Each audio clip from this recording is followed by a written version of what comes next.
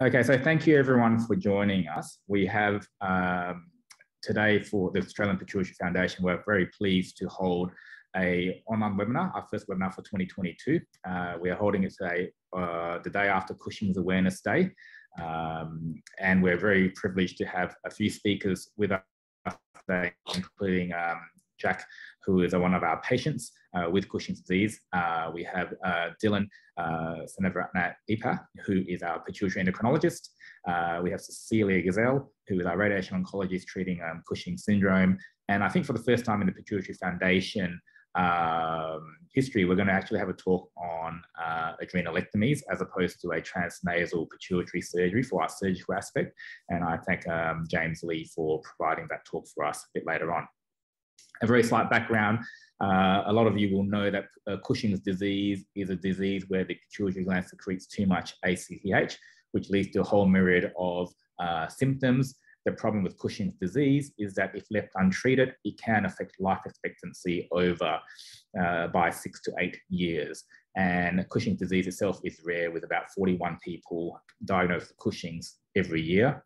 The diagnosis that you will hear of with Cushing's disease is can be quite difficult, and certainly treatment is not as black and white as just say take medication, just have medical surgery, just have radiation therapy. Okay, so this is what we'll hear about today. I will ask the audience when we are speaking if you can turn your microphones off for the talks. There will be opportunities for Q&A at the end. If you can take your cameras can also be off over the time of the actual presentations.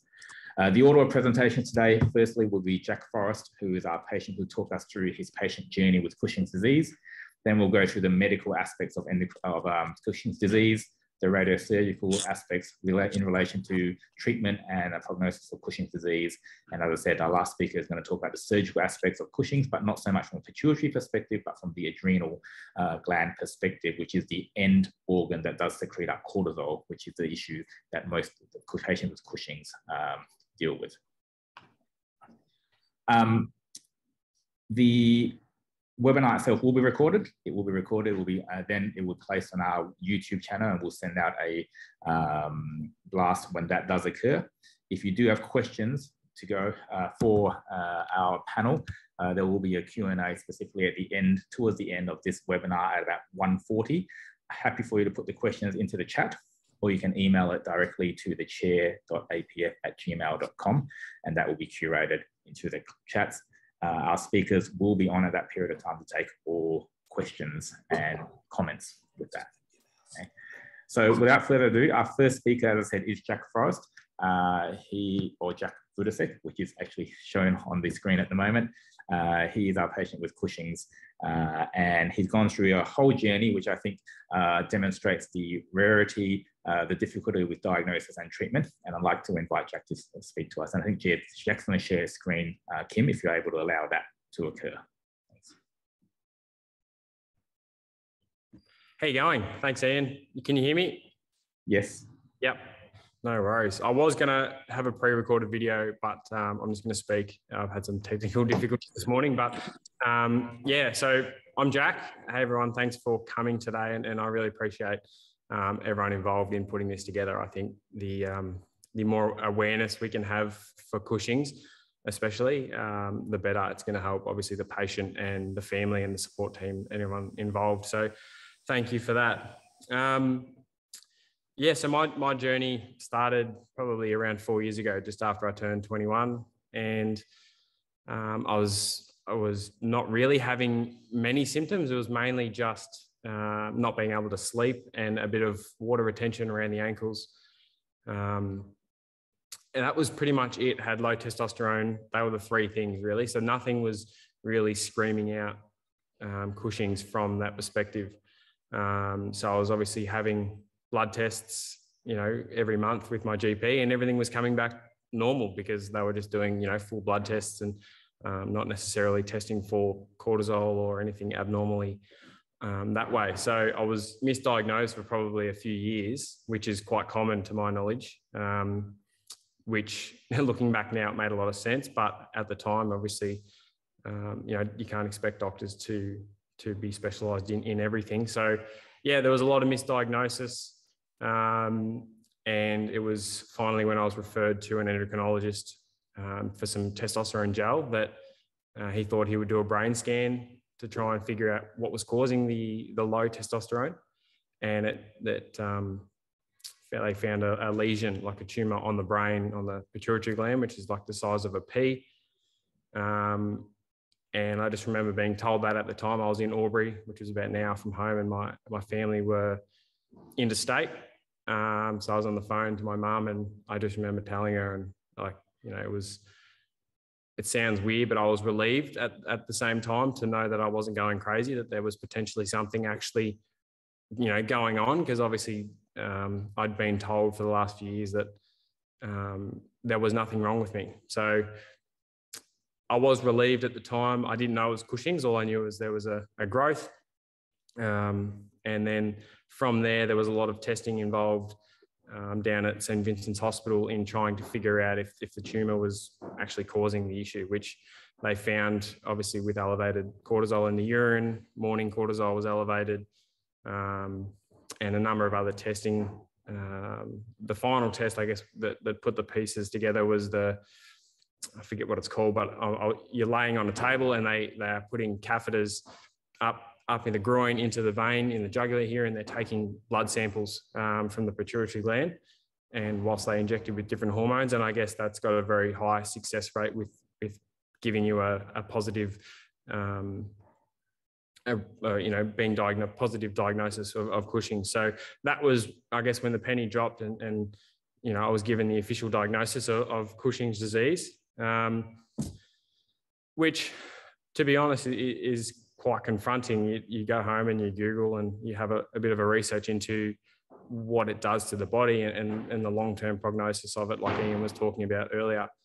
And yeah, it's not really what anyone wants to hear, regardless of their age. But I was very lucky that I had, I was young and I was fit and I was able to sort of, you know, tackle it head on. I didn't know it was going to be a journey like this. I thought it would be over a bit quicker than this, but from there, I had a few options as to whether I had surgery or radiation, or had half the pituitary taken out or the adrenals taken out. And I guess I had a really good conversation with Carmela Caputo, who was my endocrinologist and still is today. Like, she's made my journey far easier than what it could have been. She's an amazing person. And if you do see this, Carmela, thank you. I know you're on maternity leave, but I appreciate your ability to be there for me whenever I need you. So thank you.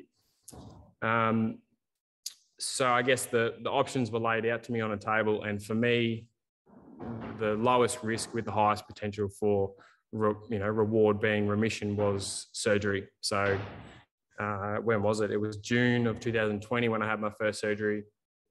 And my levels did come down post-surgery, but not to, I guess, the levels that they were supposed to. They were more so of a normal level, whereas they should have dropped below that.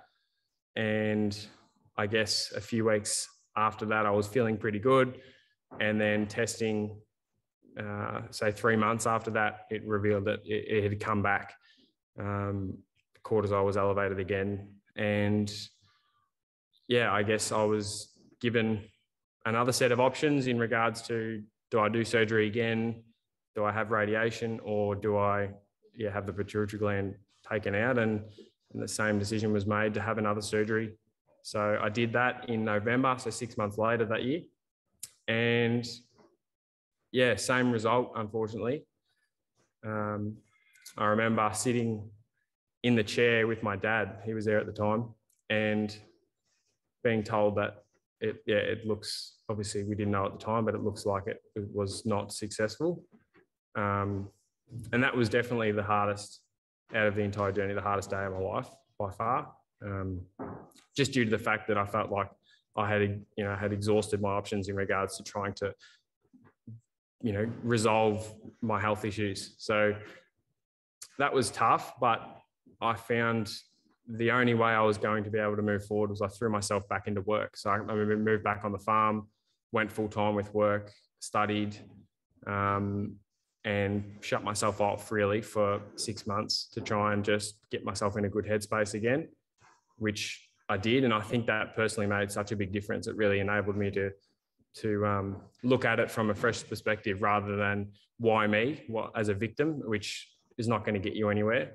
So 6 months on, I was sort of placed with 2 or 3 options, whether I have radiation or I have the adrenals taken out, which I just had to pick the lesser of 2 evils for me personally, and that was radiation. There was risks. Obviously, I spoke to the radiologist. There's risks with everything, but for me, that was my decision. And now I'm coming up 12 months post radiation. I can speak briefly on that. That was really quite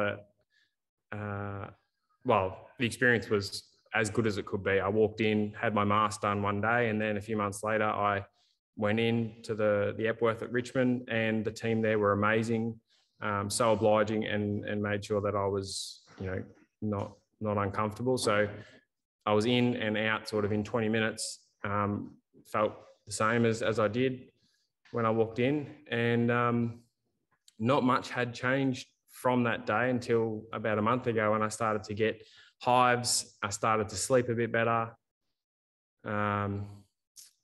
Swelling had subdued a little bit.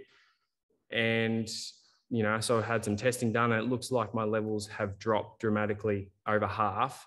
They're not into full remission as of yet, but they're of what I guess a normal person's levels should be. So my endocrinologist thinks that it's sort of a relative deficiency, since my body's been functioning at such high cortisol levels for so long.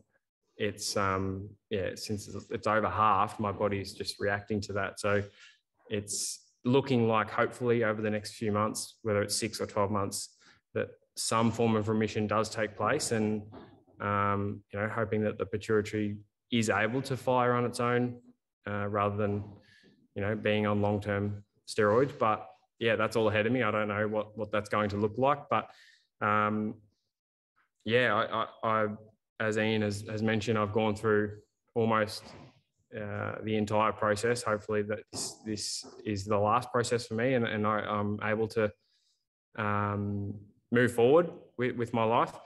I think I just wanted to mention a few things that really helped me along the way. Was obviously with Cushing's, a lot of people struggle with the self-image issues that come with potentially the weight gain and things like that. And I found, I'm now 4 kilos heavier than I started 4 years ago. And I think it's enabled me to, I guess, not hide it, because I kind of was embarrassed at the time, but live somewhat of a normal life. And I think I was talking to my partner last night, Melissa, saying that, keeping active and if you're able to, keep working and living somewhat of a normal life is really going to put you in a good place if you ever do get into a remission position, so that you can just go back to, living your life before your Cushing's journey started. That was, I'd say that was really important for me, and making sure that you have a great support network. I'm very blessed that my family and my friends were there for me, still are. And it's definitely made the process of, which is a really tough process. I'm not going to say here it's not a long slog, because it is, but having those people on your side really does help. I'm here, I'm 25, and hopefully, I can say I'm in remission over the next 6 to 12 months, and I live an amazing life, and Cushing's haven't let that change it. So if anyone's got any questions after, I will be here for the Q&A, and thanks for your time.